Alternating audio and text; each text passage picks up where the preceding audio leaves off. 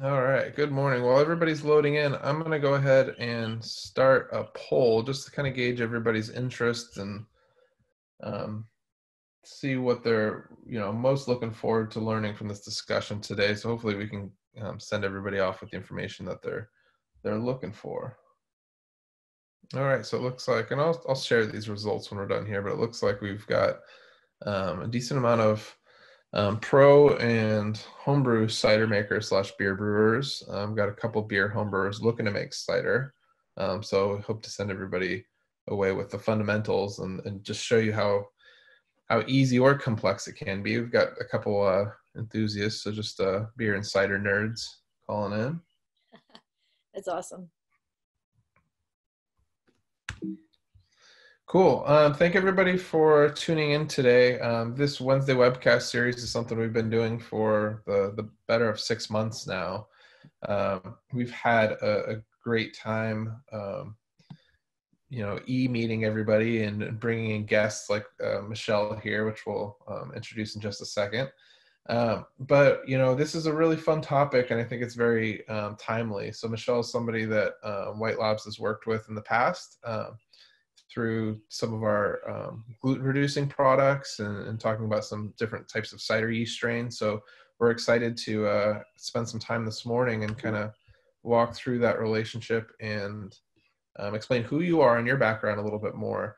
I'm Eric Fowler, for those of you who haven't tuned into these before. I'm the education manager at White Labs, so get to do a lot of fun webcasts and classes and stuff like this, as well as work on our beer side quite a bit too. So Michelle, would you like to introduce yourself? Yeah, sure. So, hey everyone, welcome. Thanks for tuning in. My name is Michelle. I'm located in New York. I know I'm the opposite of where Eric is. Yeah, uh, San Diego here. yeah. I am a cider maker and gluten-free brewer, gluten-free home brewer. I also work with various associations and companies on education for these topics. I work through my blog, and many of you might know already, I work through my social media on my Instagram handle at the Brew Babe. So a little bit of who I am. Awesome. And just some more logistical points on the way that this webcast or Zoom works. If you do miss this or have to dip out early, you can find this and past webcasts on our YouTube channel. Usually takes about 24 hours for us to edit and upload it. If you do have questions, and we really encourage participation, please use the question and answer box, and I will monitor that and try to incorporate those into our discussion, or likely save them to the end, depending on the relevancy of the slide that we're talking about. But today, we are going to talk about really an overview of cider. So what cider is, how it's generally made. We're talking about hard cider in the context of this, different types of yeast strain and fermentation techniques you might want to use when making cider, and generally how you can take those basic concepts and make it at home or in return professionally. But those fundamentals are kind of the same across the board, no matter how experienced or inexperienced you are. So we hope to dive into that a little bit. So really, like a broad overview, like what is cider, right? When I think of fall, I think of, so I'm based here in San Diego, and you can get to the mountains and the ocean within an hour from each other, and you go up to Julian, which is up in the mountains, about 4,500 feet elevation. Gets snow up there, but fall it's beautiful, right? So they do grow a lot of these heirloom apple varieties. But I think of cider as just like hot mold cider that they sell on the side of the street. So what we're talking about today, like how is that different, or how is that similar? Like what is the cider we're talking about? Yeah, so great question. It's often I speak about it. I know the American Cider Association really encourages other cider makers to speak about it as well. So there's juice and there's cider. And so we're working towards, I guess, rebranding the word cider. Initially, people think, cider, think about farm cider. It's usually hazy, fresh pressed. But we want to move away from that, because that's juice. And cider is alcohol, right? It's a fermented beverage, alcoholic beverage fermented from apples. So if we could just drop the hard part and just call it cider, that's what we're speaking about today. So just to make that Yeah, a little bit that clearer. yeah, that totally makes sense. And humanity has been fermenting anything with a carbohydrate source for a long time, right? Over 10,000 years, we've been taking something that has sugar, turning it into ethanol, right?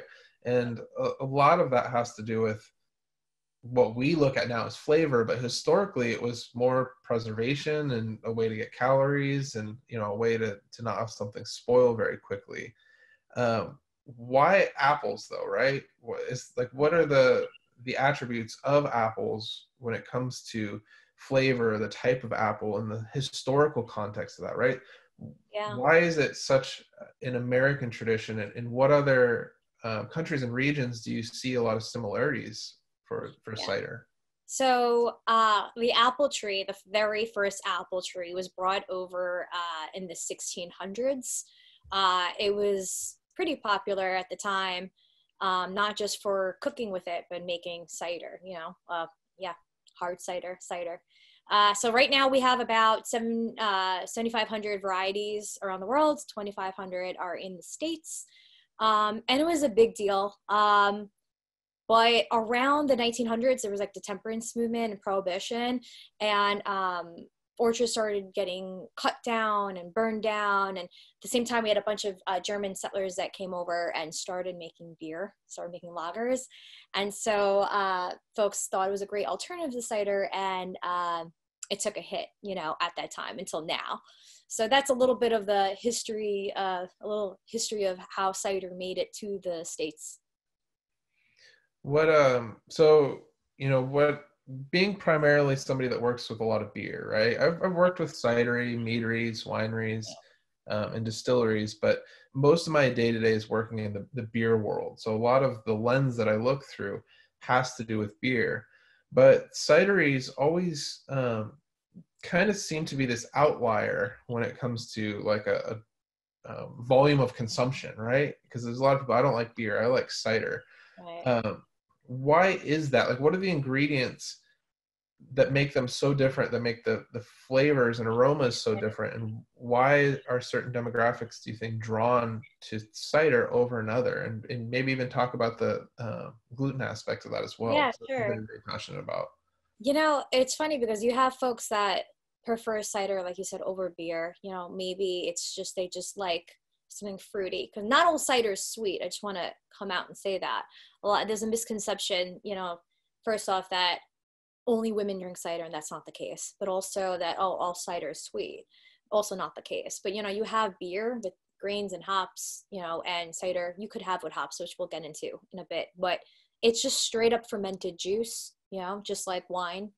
It's funny because cider doesn't necessarily, like you said, fall in the beer category. It doesn't really fall in the wine one either. It's like this weird in between. I wish I could find out why cider, why there are more people that like would gravitate towards cider or beer. But I know from personal experience, I went into cider because I was diagnosed with a gluten allergy. So I was a home brewer for a very long time.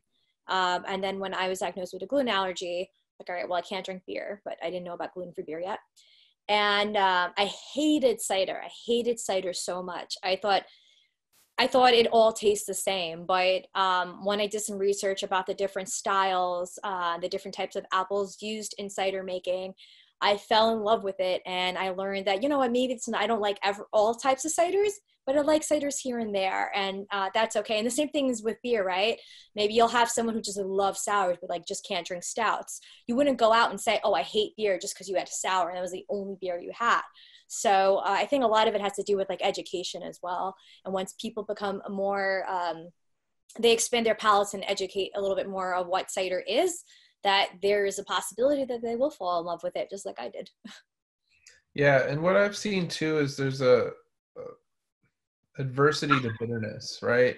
Like if you think about bitterness as part of a flavor profile, Yeah. we've been conditioned to not enjoy bitter things. Bitter usually means poisonous, right?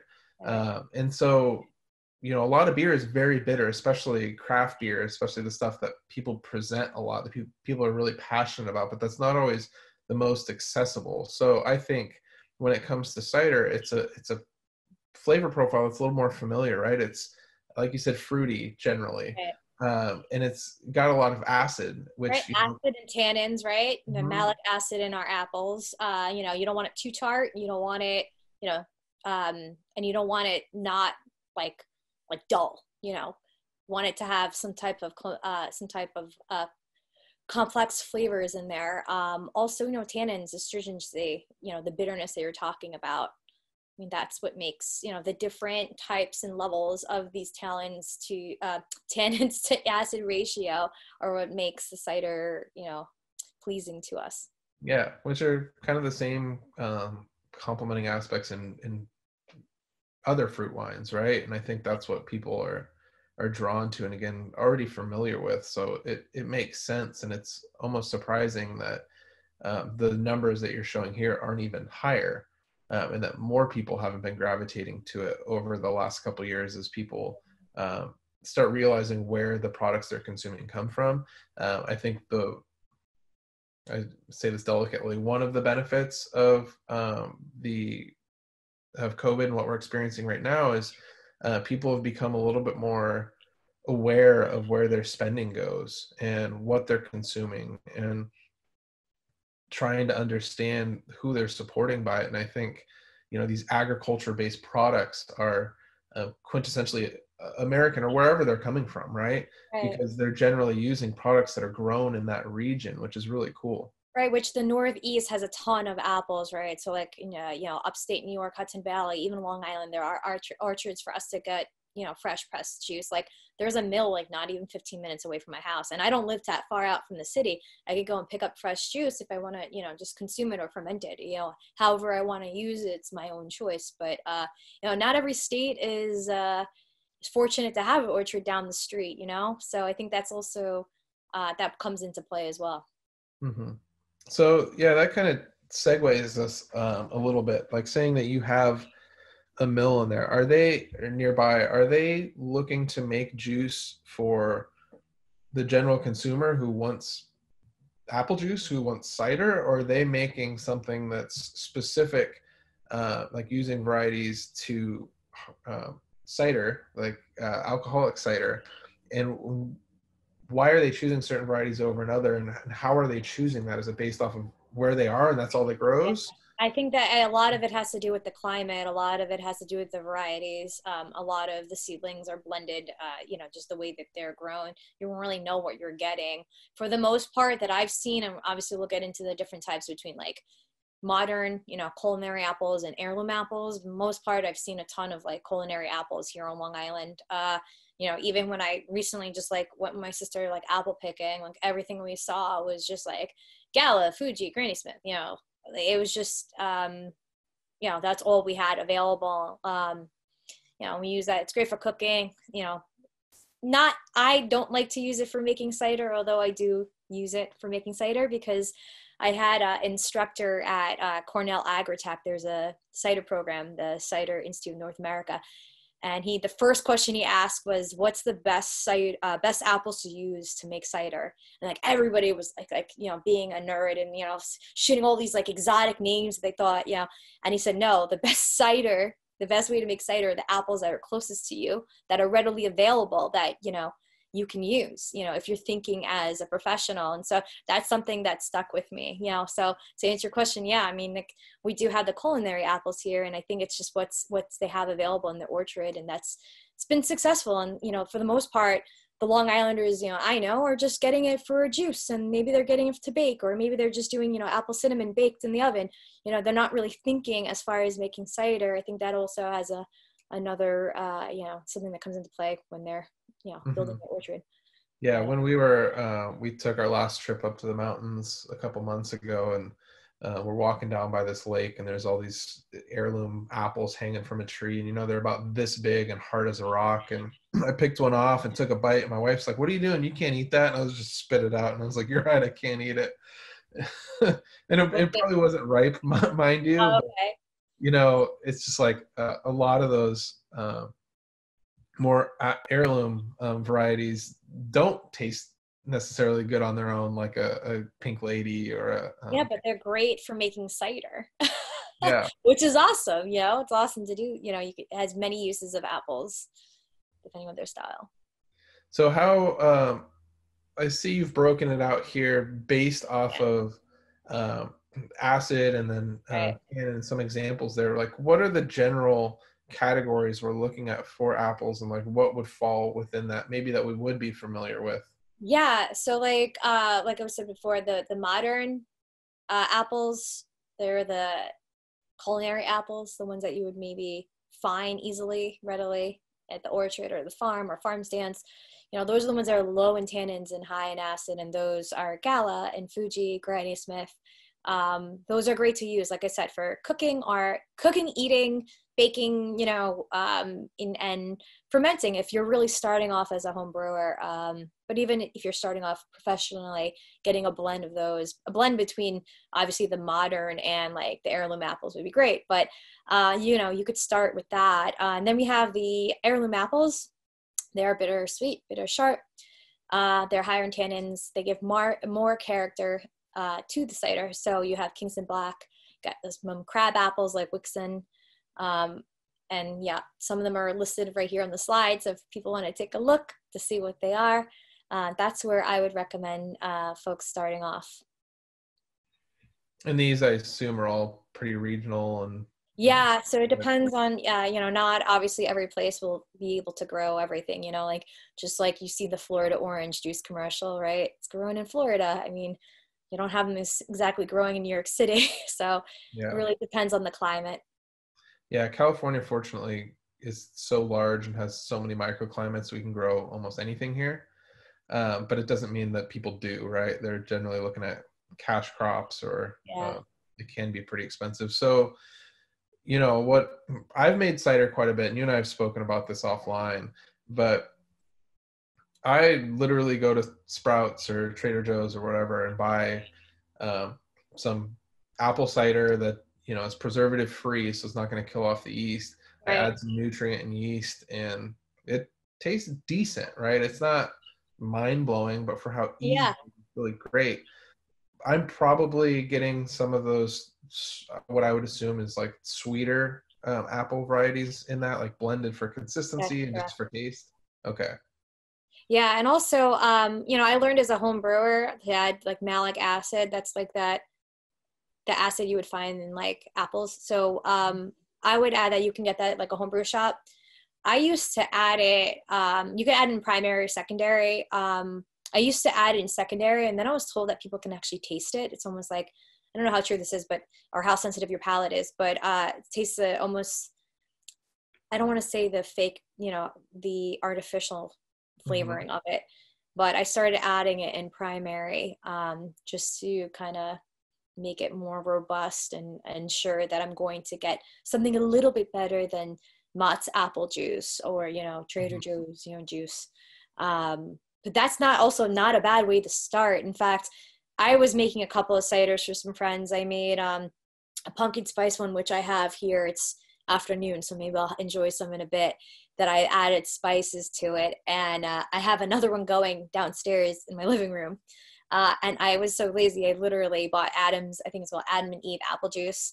As long as there's no preservatives or anything, I like just dumped the yeast in there and put an airlock in there, a little bit of sugar and airlock, and good to go. And I'm like, yeah, maybe I'll throw some apricots. I have a friend who wants an apricot cider. And that's how simple it can be, but it can also be more complex. And obviously there are a lot of other things that you have to consider when you're making cider, especially on a professional scale.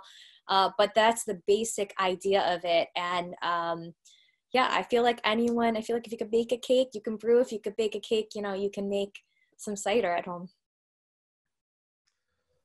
So we got a question, and this next styles of cider kind of relates to it, but could you touch on like what it's even mean by standard styles and then specialty styles? Like when I was first introduced to cider, there was a couple local cideries, but it was primarily like woodchuck in the grocery store, right? Right. And a lot of those were really sweet, but what I started to see through different seasons was great marketing, but they did a lot of different flavors and stuff that I wouldn't have never really thought um, applied to cider. I think there was a barrel aged one and different alcohol strengths, and Yeah, Um, Angry Orchard does something I think called Wooden Sleeper, and that's a barrel aged one as well. yeah, and I was living in Virginia at the time, so it definitely hit the spot that time of year, right? But we'll get to Brian's question that he submitted in just a second. But could you touch on again what it means by standard style and specialty styles? Yeah, sure.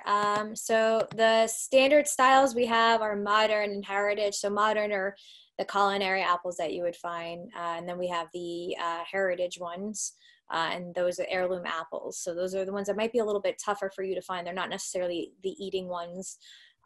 So those, and they have obviously different tannins and acid depending on the apples. And now you have the specialty styles, right? And so the specialty styles, they range from fruit, hopped, botanical. We got some rosé that were really popular summer. So like the fruit ciders, you would have like blackberry or pomegranate, like adjuncts. Hop ciders, they're my favorite.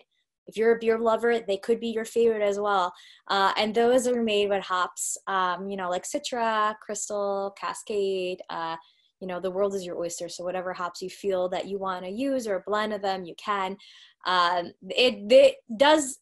It is a little difficult to make hop ciders. I feel like people get too hoppy with them or too happy and they just throw a bunch of them, double dry hop with like all this stuff.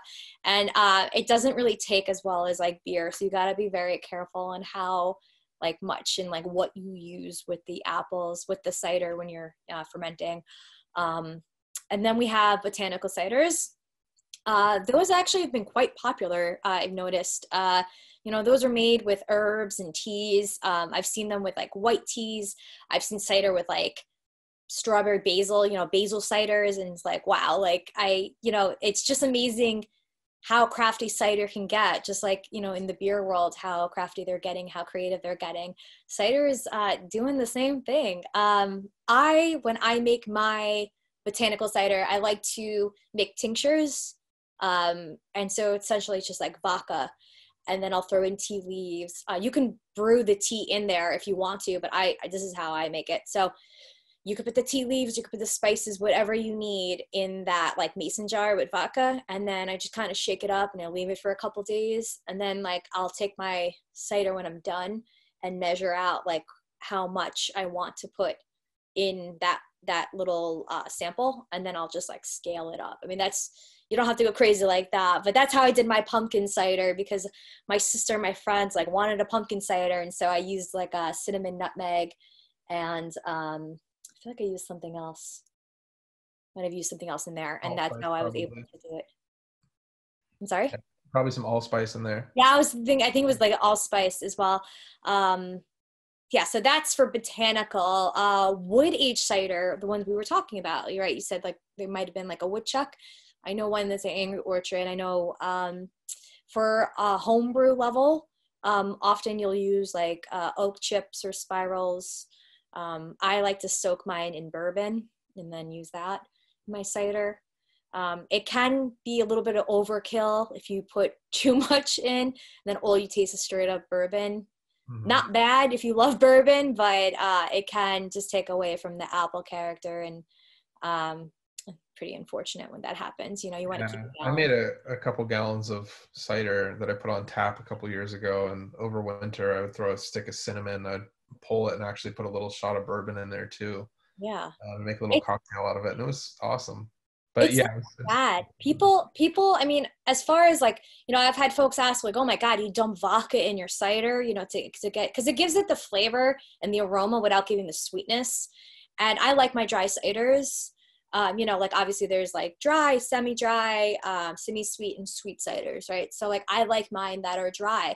And so I use my tinctures to kind of control that. But like a little vodka with that flavor, like that's not gonna, knock me on the floor. It's not gonna get you like wasted. It's just a little bit in like a 5-gallon batch. Like you're not using a whole lot. And so it's okay to like use those tinctures in your home brew. So so yeah. Mhm. going back to Brian here's question, he was asking about dry hopping ciders. He says he's been adding an ounce and a half or 2 ounces for about 3 days, but thinks that they can go longer. What do you think? Maybe seven Yeah. days? 7 days. I would go for a week. I usually leave mine for a week, 5 to 7 days. And you'll do about 2 ounces per 5 gallons? Uh, Actually, I think I've done 1 ounce per 5 gallons before. I think that's my recipe. An ounce for the 5 gallons. Yeah, Uh, those both those ranges sound about right. yeah. I don't think you're going to do anything wrong with adding a little bit more. I use a hop bag. You can just throw it in and just like let it sit. But yeah, I leave that, in secondary for about a week. I have to filter it because obviously, like, there's just so much like gook on the bottom the hops and that drops down, and it's just gotta filter it, especially with cider a couple of times. Yeah. Unless you like it, I mean, I like my cider hazy, so I don't filter it too much. I just do it one time, before I keg it. But gotta be careful with that, especially when you're kegging. I've had my corny kegs clogged a couple times at the festival. I'm infamous for having issues with that because I love my hop ciders. So just be careful with that. And then he followed up with questions about yeast strain, which I'll kind of get to Yeah. Okay. Yeah. on the other slides. But Yeah. one of the other questions, can you get the slide presentation? Go ahead and email me after. You'll get emails from Zoom, and just Yeah. respond, and I can send that over to anybody interested. Yeah. Um, have you ever used hops in primary, or are you always looking at secondary? And I guess before you answer that, the only detriment to leaving hops in there too long would be to start pulling vegetal flavors and aromas. When you're working with an ounce to 5 gallons, it's probably not a huge issue, but if you're using with a lot of large quantities of hops and whole leaf specifically, and you throw it in there and leave it for a week or two, it might not taste as great as that 3 to 5, maybe even 7 day period. Yeah, absolutely. I have to agree with you on that one. Like I said, it depends also like what hops you're using. I mean, Hmm. I've judged competitions where it's like, I love the hop category. I gotta say, I don't think a lot of the judges like. It's not about what you like, but I get excited for the hop category, and a lot of times I'll get like entries. I'll have like 7 different types of hops that like don't even like match, and it's just you don't know what you're drinking. And sometimes it's easier to just go simple. If you want to just do like Citra, then just do Citra. If you want to do Amarillo, just do that, or Galaxy or Mosaic, just do one or do two. But it's fun. Like home brewing's about experimenting and having fun. So that's, don't forget that. So check that out. Have you ever dry hopped mid fermentation or during primary? Or No, you can definitely do it. I know like professionally, people, they do that. They do it before, or they'll, add the hot bags later. But on a homebrew level, I just do in secondary. It's just something that I know I can control better. I don't know. Yeah, I would agree to that. I would assume, you have a lot of vigor and there's a lot of activity during primary fermentation. There's a lot of CO2 production. And if you hop or dry hop during that, you're actually going to blow off a lot of those volatiles. So you're probably going to end up not capturing as much of that flavor and aroma as you would want. So for all intents and purposes, I would say secondary is probably preferable. But like you said, it's like $2 of hops and it's fun. Like worst comes to worst, it tastes more like apples, which isn't a bad thing either. Yeah, absolutely. So how is cider made, right? So we have apples or we have juice. Like, what point the cider maker play a role? Yeah. So obviously on a homebrew level, it's different on a professional level, but the process is pretty similar, spot on. Obviously, there are things like readings that you take as a professional compared to homebrew. And so, the first step is harvesting, collecting the apples, right? So the apples that are harvested, if you have a farm, you're fortunate to have your apples. If not, you're actually going to get skipped down to number 3. I know most cider makers skip down to number 3, but the first step is obviously harvesting the apples. The next one is milling and pressing it. So grinding on the apples and pressing the juice. I have something at home that actually it's like a grinder like with a hopper, and you just dump the apples in.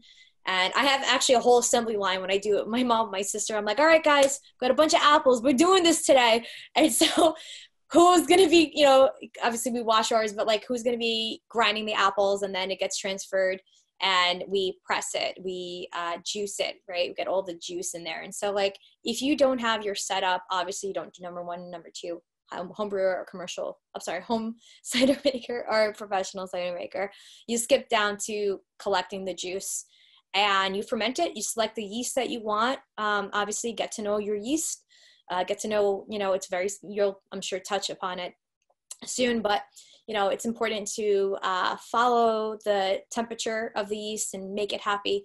And then the next step is racking. So fancy word, you transfer it. So at this point, you can filter it. I usually filter my cider at this point. And then the next step, number 5, is blending it. So you can blend it with other juices. You can use fruits. I usually add things that, if I'm making a specialty cider in secondary, that's where I'll add like my wood chips that had been soaked, or rather the tincture that had the wood chips soaked in the bourbon, I'll add that.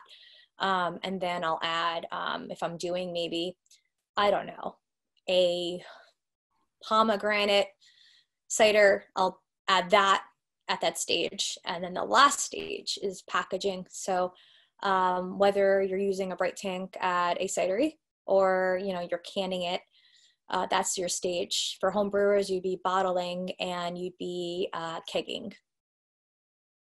But we have a fancy little chart to the right if you folks want to look at it in detail. That's taken from my textbook from Cornell Agritech's certification program in detail. Awesome. So obviously my favorite part, talking about the yeast and fermentation side of it, because I think it often gets overlooked, especially with terroir-driven beverages. So, you hear wine, you talk about single malt Scotch, and then obviously cider. The emphasis, as it should be, is on the agricultural product that you're actually going to ferment. So you want to know that you have high quality juice or apples to make juice. You want to know what flavors and acids and sugar content they're going to bring to the table. But really understanding that you're using the right yeast strain is super important, because there's going to be a lot more flavor and aroma contribution than people might give it credit for. And in return, it might even accentuate or diminish characteristics of that variety that you might not be aware of. So it's really important to know both sides of what you're working with and every raw ingredient you're working with. So the flavor production is going to vary by yeast strain quite a bit. There are tried and true strains for producing cider, and that's for a reason, right? We know that certain strains behave really consistently, work with a wide variety of temperatures, sugar content, apple varieties. But when it comes down to it, yeast overall contribute more than 500 flavor and aroma compounds to, sorry, it says beer, but it should say cider, meaning that there's a big impact that you might not perceive. And that doesn't mean that there's 500 metabolites or fermentation byproducts that you can smell and taste, but it means that there's 500 that has the potential, or maybe they work together in a matrix, right? To, again, accentuate or diminish certain aspects. Somebody in the chat mentioned biotransformation. So there's certain yeast strains that will take other present compounds and change them into other things, most notably taking different types of sugars and converting it into ethanol and CO2, right? So those are some of those byproducts that you can perceive in some aspects. So it's important to know how that yeast strain is going to take those sugars and other volatile flavors and aromas and turn them into something positive. Some of the yeast strains that we talk about the most is a 775 English cider yeast, which I think somebody mentioned in the chat as well. This is my personal favorite strain to make cider with, and I think it's because I've had the most experience with it. I've used it the most. I've worked with a lot of customers and homebrewers and professional cider makers that have used it quite a bit. So it's very well known, and it does produce a great cider. It produces a very minimal amount of fruit, but still leaves some of the sharpness of the juice you're working with. But with that said, I think that it's used the most because of how it's labeled. It's labeled as English cider yeast. So when I'm going to a homebrew store and I've never made cider before, it's probably the strain I'm going to pick because it says cider right on the label. And that's because that strain is sourced from traditional English cideries, right? So you can get a good idea looking at the way that, at least speaking for white labs, the way our yeast strains are named. Um, they're named generally because they're sourced from an area that's known for certain beer styles or producing certain types of beer or cider or wine. In this case, English cider yeast. So it's very logical to deduce that this strain came from a very prominent English cidery that kind of defines a certain style. So the yeast strain can help deliver that. But there are a lot of beer strains that work well with cider too, right? So you want to be, Absolutely. You know, I'm yeah, a big fan of those beer strains. yeah, and they get overlooked a lot, right? Because people see, Right here. awesome. Yeah, people will see, California ale yeast or British ale yeast, and as one of the other comments said, WP566, which is our Saison 2 ale yeast, used generally to make Belgian Saison type beers, but those strains, for the most part, have the ability to produce this to convert the simple sugars found in cider just fine. They need a little bit more nutrition than they do in beer, which we'll get to in a minute, but they can still produce great aromatics and fully attenuate the cider and produce something that's really crisp and tasty and showcases the fruit profile. In the case of the Saison strain, though, and that's an interesting thing that I probably should have put on here. It didn't jump to top of mind when I wrote this list. A lot of Belgian strains are what's called POF positive or phenolic off flavor positive, kind of almost a double negative kind of there.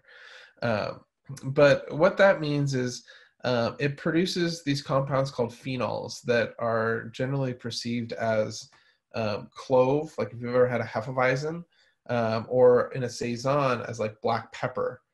And that, I think, can be either a big positive in a cider or a big negative depending on what you're going for.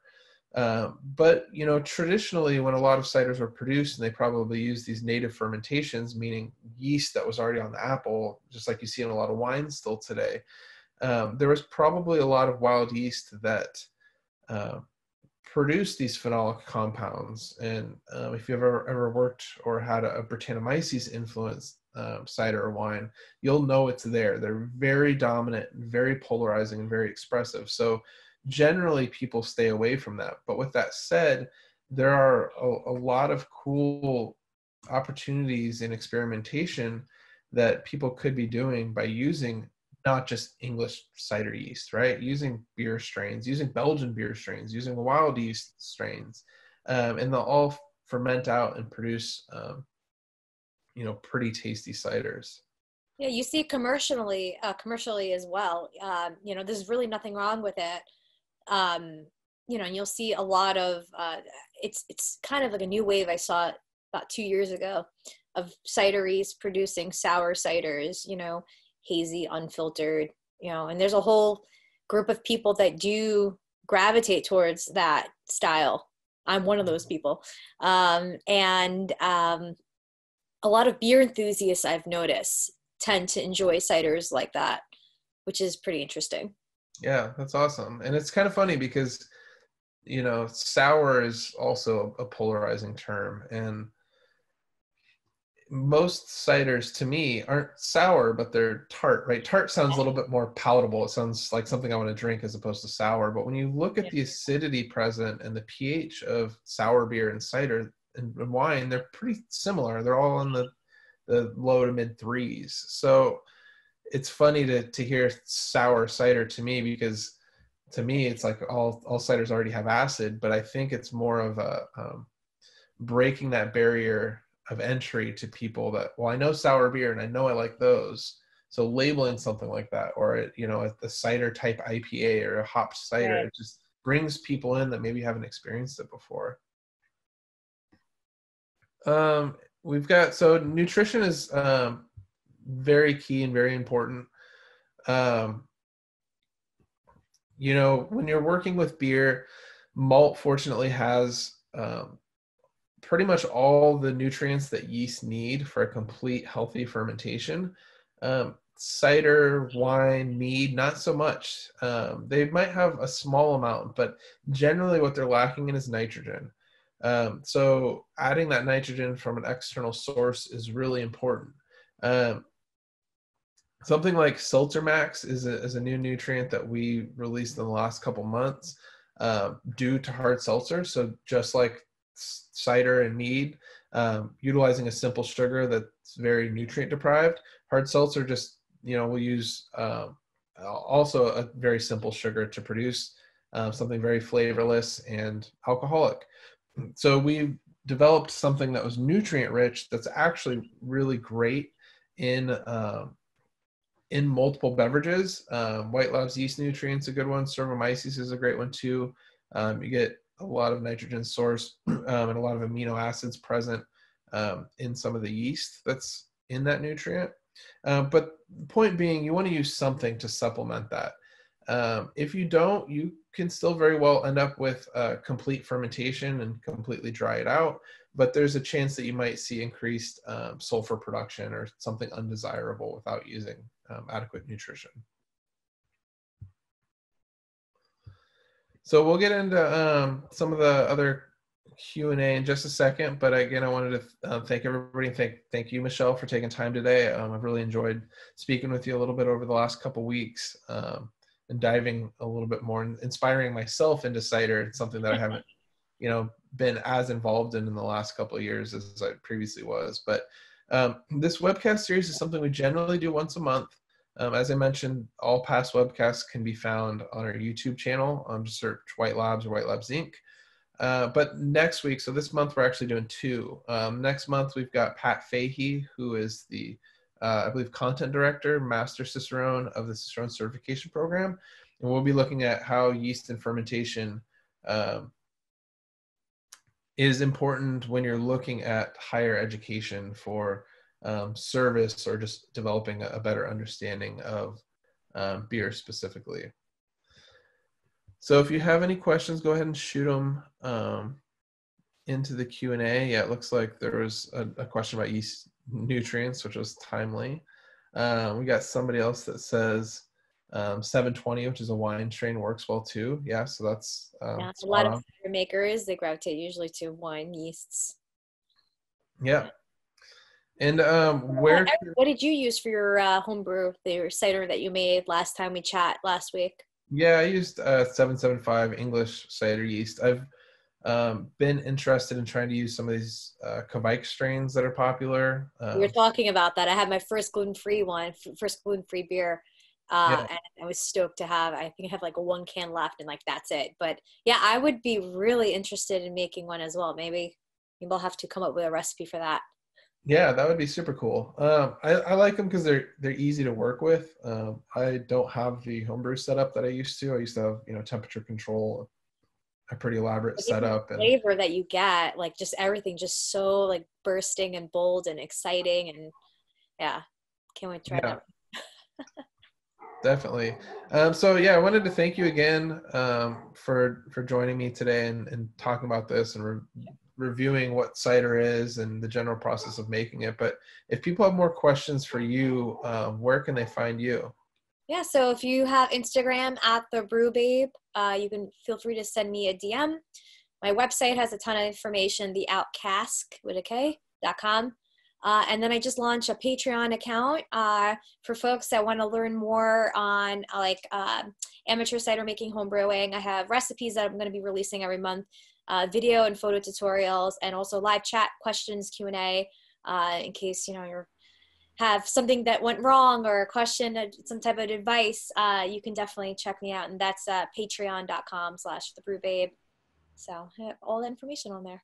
Awesome. And if anybody has seeks additional information, they can email me from the Zoom link that they got, or just check out our website at whitelabs.com. We've got an awesome catalog of nutrients, yeast strains, and recipes as well. So yeah, I wanted to just thank you again, and I hope that we can touch base and make these a common occurrence. Yeah, that'd be awesome. Thanks so much for having me. Thanks everyone for joining. Yeah, thank you.